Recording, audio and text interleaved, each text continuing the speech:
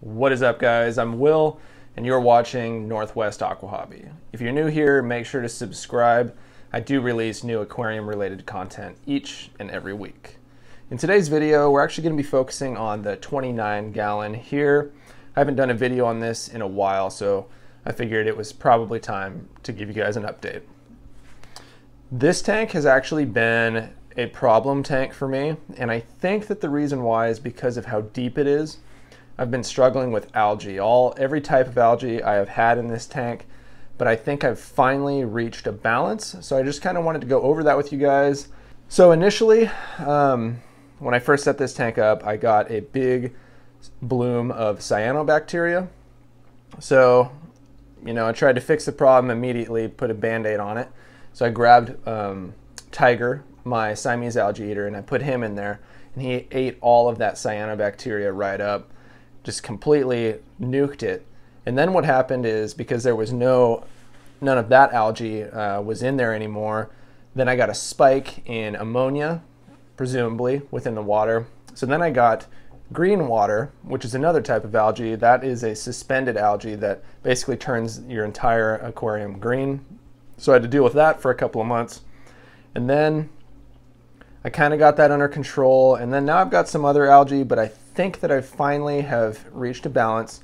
The algae seems to actually be subsiding now, and I'll roll some B-roll footage here so you can see all of the pearling that's going on in the tank. All of these plants are pearling.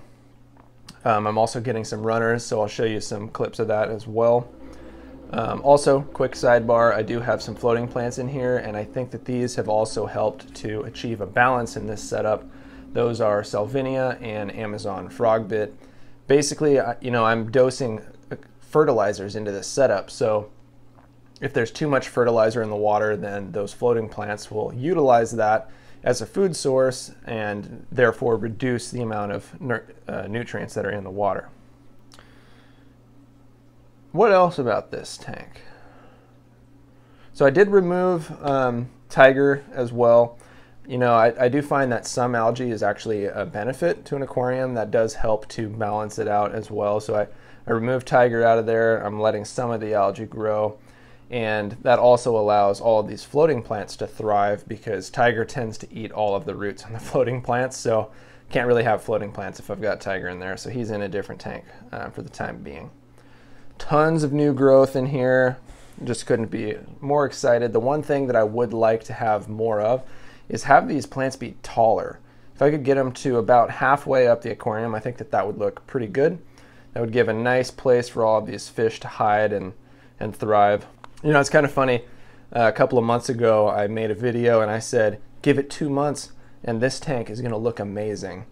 And buzzkill, because it didn't. So, but having said that, I do think in a couple more months, I think this tank will be looking pretty good.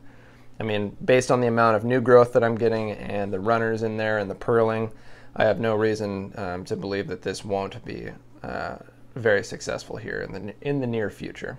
All right, guys. Well, that's kind of all I wanted to give you, was just a quick update on this tank. If you guys have any questions about these plants, any of the plants in here, or the fish, which are rummy nose tetras, and I'm sorry they're being a little shy today. I did raise the water level today as well. So they're a little stressed out and just hiding at the bottom. Tomorrow they should be out and about more again. All right, guys, just a quick video for you guys, quick update on this tank. Again, if you're new here, make sure to subscribe and like the video if you liked this content. You're not going to want to miss any of these future videos.